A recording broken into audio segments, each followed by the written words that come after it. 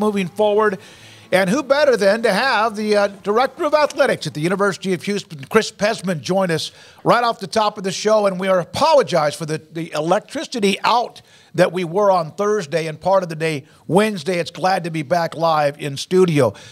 Chris, thank you as always for your time. And yes, we will get into the men's basketball team and Kelvin Sampson and more.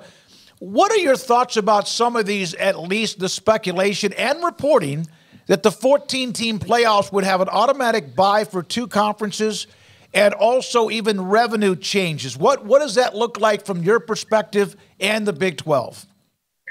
Yeah, we're working through all that literally as we speak.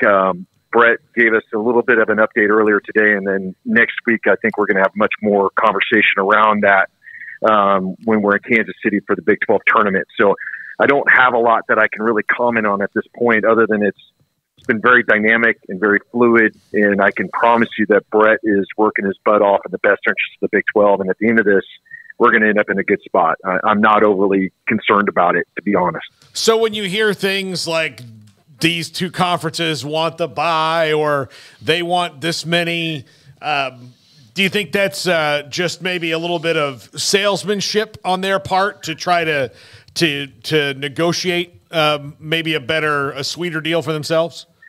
I think there's a lot of public posturing right now about what people want, what they're trying to do, and how they leak information. I mean, what we heard last week was, the buys and the AQs, and then the public sentiment came back, and I think that recalibrated some people's opinion about how we should be handling this. And so, from what we felt like it was going to be 2 weeks ago, it's changed a lot. So it tends to be very fluid, and I'm pretty certain we'll end up in a very good spot and a spot that'll give us the ability to adapt as this thing plays itself out. You just said something here that caught my ear. You said the public opinion on some of that stuff came back. Do you feel that now the leaders of the college football playoff and the conference commissioners are listening to the fans more and what they may like more than they have in the past? Because there has always been a disconnect between what the fans want and what they've been fed. Yeah, I think we should. There's every reason to pay attention to what our public wants. If we're not listening to what the fans want, then we're not doing our job very well. So I think that's been part of it. I think, some things that were out there felt really heavy handed. And I think that maybe a lighter touch is needed with, larger conferences and the way they're attacking this. And I'm not necessarily talking about the Big 12, just others without getting too specific. But, it's just, we're at a point where I think we're going to have to make some decisions to keep this thing going but be mindful of what the public wants. And, I've told people that watched European soccer when they tried to create the Super League a few years ago, and the public sentiment that cratered that effort because you were taking small market teams or smaller programs and you're basically, casting them adrift and isolating them and freezing them out from the ability to compete for a championship. And we see the success of what we have with basketball. Why would we not try to replicate that? And the smaller pool it creates an inability for the smaller programs to be able to get into the CFP. And certainly, where we're coming from, being an American and the path of access and how difficult that was, now at least we're opening it up more, and how open we get it over the next, 1 to 3 months or whatever this process plays out. We just have to be mindful of that. Chris, you mentioned the long battle for Houston to find itself in a league like the Big 12, and obviously we'll see what the future holds, as you mentioned as well, but just the timing of seeing how everything's sort of falling and seeing the reports about what a G5 school might make. Is there any doubt in your mind that the kind of the door was closing and you guys got in right at the right time, and that, just what is that feeling kind of like to know that, hey, at least we were able to make that move, because otherwise, who knows, right? Yeah, it certainly feels that way. It's daunting. To think about where we'd be if it hadn't worked out. And I'm very proud of the efforts that the university created or efforted to get us to this point, even before I was able to come back here. Because it feels like a mob movie where they're closing the books, right? When you're either in or out. Not calling us the Mopsies. I don't want to. That could be misconstrued. I better be careful. But at the same moment, like, yeah, the books feel like they're closed for now, and that's why you're seeing some institutions being pretty aggressive with ways to find their way in, and because you feel like you're at this moment where you're either in or you're out, and that chasm between the in and out is getting even greater. And, with NIL, transfer portal, compensating athletes, all the things that we're dealing with in our space, that chasm is only going to get bigger because resources are, finite, and more resources are getting pushed to the top than to the bottom. And how do you give yourself a chance to compete at the highest level? And, basketball for us, we're sitting here, and with the success this team has had, the thought that we would not have that option in a couple of years just it drives us to make sure that we continue to present ourselves with that option. And if we hadn't, or we don't, then we're failing. Chris, with all of what is happening, what you've been through, all of that, and then what is at least perhaps on the horizon, the Big 12 is going to fight scratch and claw. You mentioned that with Brett, and also the ADs and presidents. Does there need to be a plan B, or do you not even want to go there and think that way?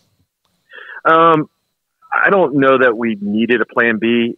We feel pretty good about where we are, not taking anything for granted. Right. Brett has been very engaged throughout this whole process. He's been great with us, keeping us up to appraised with the ADs and the presidents, the people he's talking to, the way he's connected.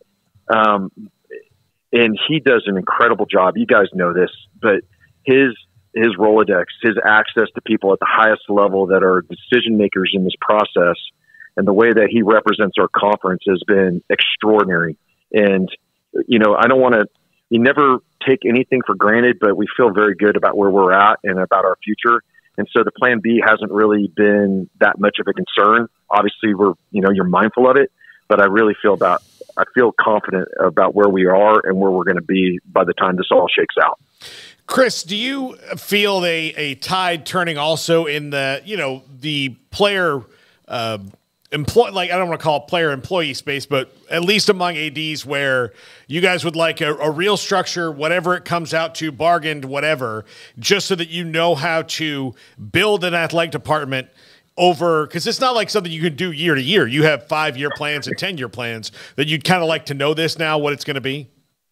Yeah, please. I mean, we're trying to solve an equation without knowing what we're solving for. It feels like, and I wasn't a great math student, obviously, if you know me, but you're sitting here and it's like, you got this, highly structured formula, and you're missing all these inputs that you need to be able to solve it. And for us, the structure around what the athletes are going to look like, if they're employees or not, the compensation around that, we need those answers so we can start driving towards, how we're going to build our business. You spend a lot of time thinking about this, and you think about the way our business is set up, where it's been, the sports teams are really isolated to an extent, but, do you start setting this up like real pro franchises where you've got the front of house side of business, which in a sense we do, you've got your external side and your internal side, but do you really start setting up where on the sports side, you have general managers, right? Which in this case would be head coaches, but with the volatility of rosters, how do you start building your recruiting department, your player personnel departments, things like that, and building the structure around how you start supporting those programs and the transition of athletes in and out, because you're going to have to be a lot more aggressive in the transition space. But again, that comes back to resources, where those things live. You're hearing conversations about people taking their recruiting departments now, or considering taking their recruiting departments out of athletics and parking them in the collectives because there's no rules now. And then the ability for those individuals that recruit within the collective to go to the recruit and cut deals. And you just like, what? Wait, how do we get there, and how are we solving those things? Because I use the analogy building a house. I want to know where the first center line is on that house so I can start building out from there. And right now we don't have that. We've got a lot of moving parts, so it's hard to start building the economics of this and then the structure that has to go around it. So the short answer is yes, we need those answers. Chris, obviously the conference and other conferences continue to evolve. I mean, there's going to be another 4 schools again next year, but you're about 3/4 of the way through the first full year in the Big 12. Just what have been your impressions? What has been just kind of the experience thus far? Obviously, a very successful basketball program that we'll dive more into, but just in terms of the trips and the teams coming to your place and the games themselves, what's been your impression of life in the Big 12 through almost an entire year now? It's everything we could have hoped for, and it has been awesome. Obviously, we want to be competing at the top end of the conference for conference championships across the spectrum. But I'll give you an example. We've got baseball is playing at home this weekend with Baylor. I think there's less than 500 tickets left for each of the nights for our baseball series. Softball plays Texas at home this weekend. That series is completely sold out. And obviously, we got Kansas here in basketball tomorrow, and that's been sold out for months. That is what our fans have been dying for, and to see it and then be competing at a high level like we are in many of our spring sports is just this is it. This is what we wanted, and what's so cool is the regionality. You and I, we've all talked about that in the past on this program, but the fans from Baylor being able to jump in the car and drive out here for the weekend. It was us a couple weekends ago when we were up in Waco for the basketball game. Drive up, drive back in the same day, stop at Buc-ee's, have a great trip. That's what this is supposed to be. And the fact that we're experiencing it at such a high level it validates everything that we had knew was possible, and to see it really start coming together. And, we're going to get there a lot sooner than people think. I really believe with football as well. Willie's get here and the excitement and really the wind is at our backs around there. I was out of practice this morning, and it's just, feels like we're really, really close to being at the high end of this thing as opposed to the opposite. Yeah, and he's been there now for a couple of months. We had him on this show, and we had him on when he was at Tulane as well. Your overall thoughts about how they've put their machine together, it was even faster than you thought, the assistant coaches, everything that goes with it?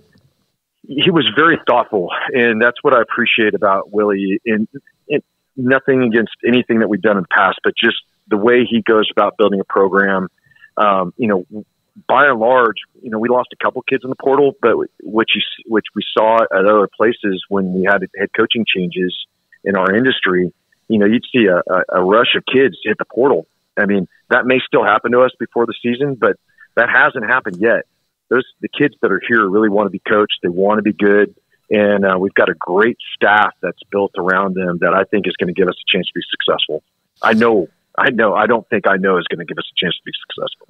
What is Willie Fritz like in a job interview? I mean, we talked to him a bunch of times, but I'm just curious because he is such a smart dude, but in that position of you're trying to get a job, everybody can be kind of different. I'm just curious about that. It was awesome. It was very conversational. I'd never really, it's shocking. I'd met Willie a couple times, at coach conference meetings, things like that, and have a drink and just shoot the bull a little bit. But during the interview, it was great because his vision and his excitement for the opportunity here at Houston, and his connections back to the state of Texas and to the institutions that were around here, and his familiarity with what we are trying to do here was just, it was awesome. And it was not, we weren't selling each other. It was just, we knew who he was. He knows who we are and what we want to do together to be successful. It was really a conversation. And the hardest part of it, frankly, was just respecting what they were doing through that process, because much like we had happened to us a couple times playing in a conference championship game, we did not want to distract from that. And he told us during the interview, he goes, look, I'm not going to take this job over the team I'm coaching. And frankly, that sold me. I was already sold, but hearing that, his approach about it, but you guys know how these things work. We met Sunday before before they played, and then we talked, everything went through his agent. So not being able to talk to him, and you get towards the end of the week and you're like, we feel really good about where we are, but we're trying not to distract him. And you just like, man, if this thing goes south and he doesn't sign, I'm screwed. I'm going to be out of a job. But fortunately, it worked out, and I was able to sleep really well Saturday night after they had played. But yeah, there's some really uneasy moments when you're sitting there and you're like, man, I hope this works out because we got to go back to the street and start all over again. It's going to be rough and we're going to lose some time, because really what you also get worried about is how much time does the search take? You don't want to rush it, and you want to be very intentional. But particularly with the transfer portal opening up the Wednesday after, or the Monday after the championship game, you can't be sitting there with an open job, because the risk of losing your team is so great. And fortunately, everything worked out. But you have those moments of just frankly high anxiety, just making sure it works out. But we're in a great spot.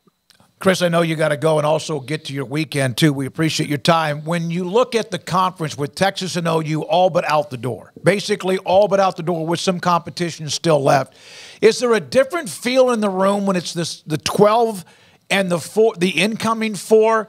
And are there even meetings without Texas and OU in them? And how do those go? Yeah, Texas and OU have been in the meetings really up until – they weren't on the call today. Today was just more of a catch up on just, conference stuff for next week with the meetings coming up. But there's a lot of collegiality, and it's funny saying that in our industry right now, because it's a great group and everybody's in it for the right reasons. The group that's coming in from the Pac-12 with the volatility that they've been going through for the last couple of years, our transition working into the league, and the remaining 8 members is what we call the existing members that were on there, the R8. Everybody's been really, really good. Everybody's in it for the right reasons.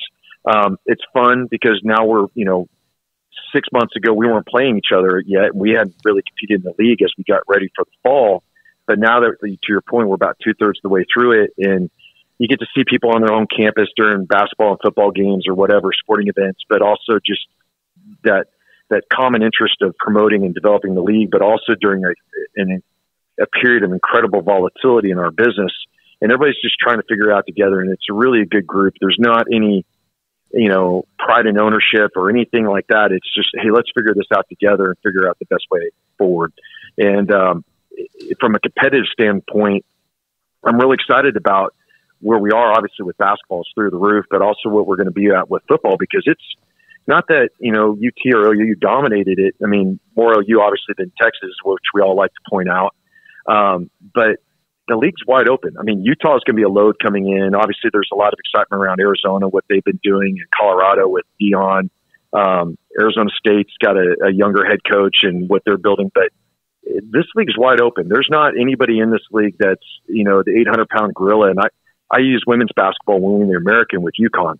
Every year you knew UConn was going to win women's basketball. There was you were who's playing for second. That's not the case. And everybody's investing so heavily in their sports programs and their departments to compete. And it's fun, and knowing that we've got a chance to be there at the end is what's so awesome, and doing it with a great group of people doing it together. Chris, there's a couple of Houston fans that have asked me to ask you about the stadium, your football stadium at TD. Yep. ECU. Any fan experience changes? I'm just going to throw it in there since we have you on. It may be Big 12 Media Days before we see you again. Anything like that? Or are you guys pretty set for right now? No. We are right in the middle of a $140 million project. We're building our football end zone facility. That will be partially done for this fall. Okay. We broke ground about 60 days ago. The project is, I don't want to say ahead of schedule, but because I don't want to jinx us, but we're right where we need to be. Actually, steel starts going up next week. The new video board will be operational for next fall, and then we'll move into that new building for fall of 25, which will have about right around 1,500 new premium opportunities for our fans with new suites, club, and party decks. And that thing, and then we're looking at other amenities we're going to be able to add back into the building as a whole. Once we get a little bit further along in the project with the money that will be available, increasing points of sale for concessions, Wi-Fi, sound system, all those things. Every time we touch a building, we're looking at ways to be additive for the fan experience. More vertical transportation, moving people up and down. What we're fighting in this space, and you guys know this, is how do I get people off the couch and come in and experience our venues in person? Mm-hmm. We are through the roof in basketball, obviously, much like Baylor is. Everybody's downsizing venues so you can make them more intimate. Football will still be right at 40,000 seats, maybe a couple hundred seats less than that. But what we're doing with the video board is, I didn't know this, because when we were designing it, we wanted to make sure the video board was appropriate. I was like, look, I'm not looking for any marks or awards or anything like that. I want it to be the biggest. I just want it to work and be efficient. But the reality is it'll actually be the biggest video board in the state of Texas, wow. which I did not know that. Yeah, it's going to be significant. So we're working towards those things to make game day the best experience possible for our fans. And we're never going to be satisfied with that. That'll be something that we're always tinkering with and trying to improve upon. And that's why the call today with Brett Yormark, you feel good about what he's doing as you move forward, and that's why you can then put the new scoreboard or video or the stadium changes, right? Because you feel good about where the Big 12 is going to be no matter what might be the speculation. Amen. Yeah, I mean, there's schools that are making decisions now to pause building construction or delay it as they saw the NIL. We were fortunate that we were far enough along with the fundraising around that facility, but also knowing where we need to be with what we're competing against. We had to get that done. You've seen the impact with the investments we've made with basketball, and now how that program is trending. And for us with football, this is the last major construction piece we needed to get done. Everything else from here will be additive, but this was like an appendage we needed to add back into the body. And so, yeah, I'm really excited about what Big 12 is and about our future. We're going to be in a great place, and we'll be competing for championships here a lot sooner than people expect. Chris, as always, great stuff. Thank you for your time. Good luck. Have a great weekend. Good luck to the Cougars in Kansas City. You as well, my friends. You too. Yeah, Thank you. You as well, my friends. Let's see how we do tomorrow, and let's get through KC, and let's keep playing for a while. And I appreciate you guys for having me on, and have a great weekend. Go You Cougars. too. Chris Pezman, thank you again for him being a part of the show. Houston and Kansas tomorrow down